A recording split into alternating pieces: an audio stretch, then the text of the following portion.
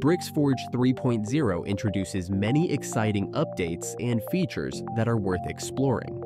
The node editor represents the newest addition to Bricks. It fundamentally changes how complex interactions are handled, making them visual and straightforward.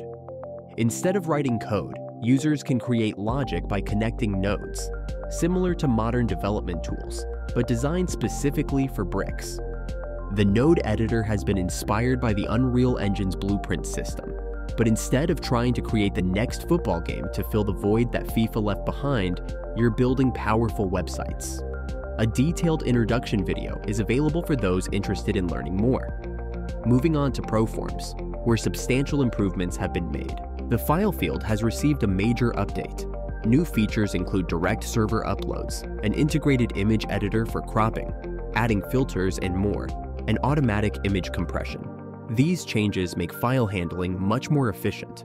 3 key features have been introduced: conditional steps for multi-step forms, action conditions for more control over form behavior, and live variables, which update field content in real time. The ACF repeater integration has been enhanced, and a rating field along with several new actions have been added. For creating animations, the workflow has been completely redesigned. The new interface places editing controls on the right side, maintaining visibility of both the Bricks element panel and, when needed, the structure panel. The visual timeline has been made more intuitive,